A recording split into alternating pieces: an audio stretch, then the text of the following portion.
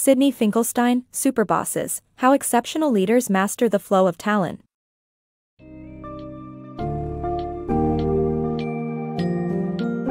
Welcome to the fascinating world of superbosses, the exceptional leaders who master the flow of talent.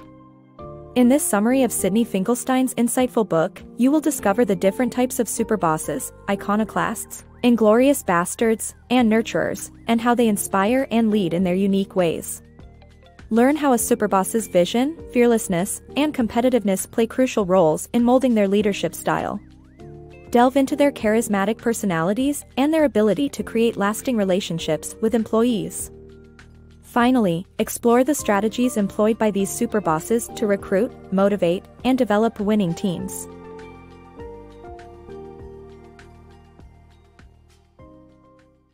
Types of superbosses. The book explores the concept of superbosses, bosses who go beyond conventional management approaches and inspire their employees in different ways. There are three types of superbosses discussed: iconoclasts, inglorious bastards, and nurturers. Iconoclasts are visionaries who inspire their teams with their dedication and passion. Inglorious bastards are driven to win and push their employees to their limits to achieve success, while nurturers are caring mentors who guide and support their team members. Each type has a different approach to management, but all have the potential to take careers to the next level. The book provides further insights on how each type of superboss can help employees achieve their career goals.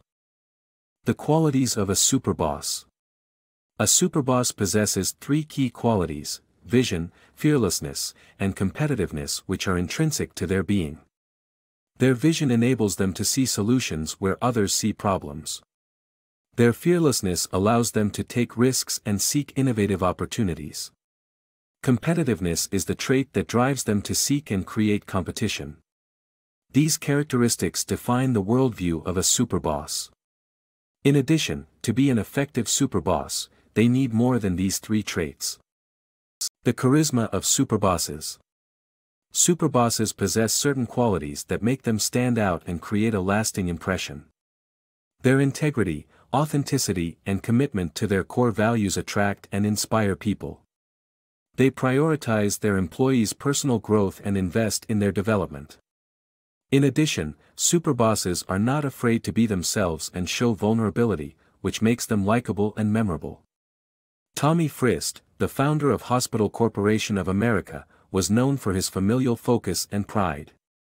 Jorma Panula, a conductor at a Viennese music festival, commanded respect through his unwavering focus on musical quality and the audience's experience. These are just some examples of how superbosses operate and influence their surroundings.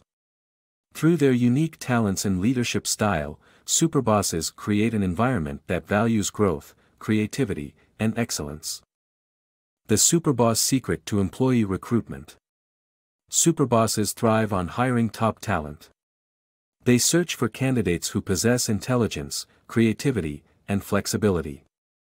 Ralph Lauren, for instance, valued fashion intelligence, while Norman Brinker, Larry Ellison, and Roger Corman listened to prospective employees' ideas during interviews. Flexible candidates show a capacity to solve problems even in unfamiliar situations, and superbosses appreciate this talent. Thus, they often assign new hires to jobs that aren't tied to their previous experience or education.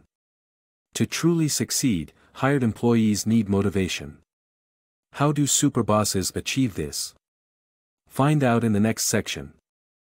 The Superboss Strategy. A superboss is not just interested in what employees can do, but in pushing them beyond their boundaries. A superboss continually raises expectations, inspiring and motivating employees with their confidence.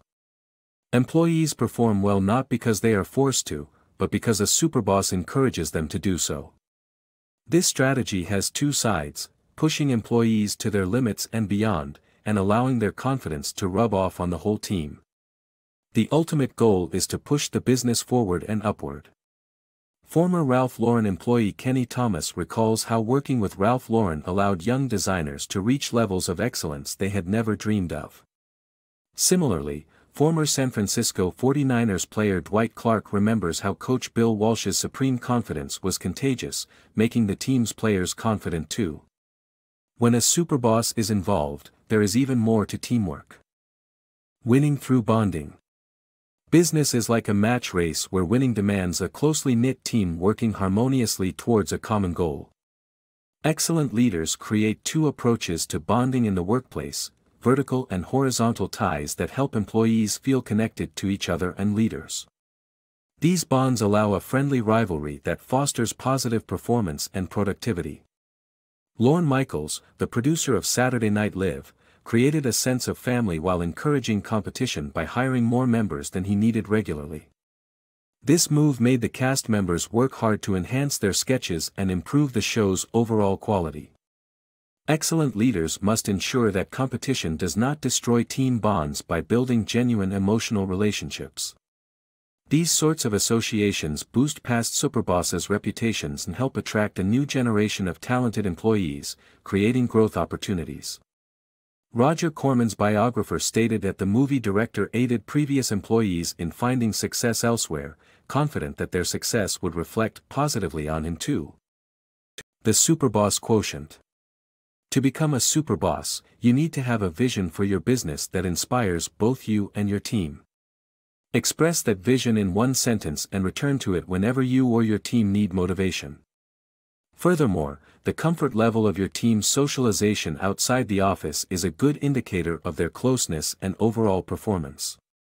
Finally, it is important to allow your team to tackle challenging tasks and have faith in their abilities.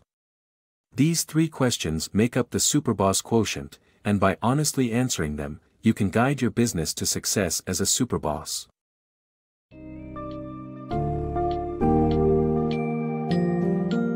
In conclusion, the exceptional leadership qualities of superbosses have been unraveled in Sidney Finkelstein's Superbosses.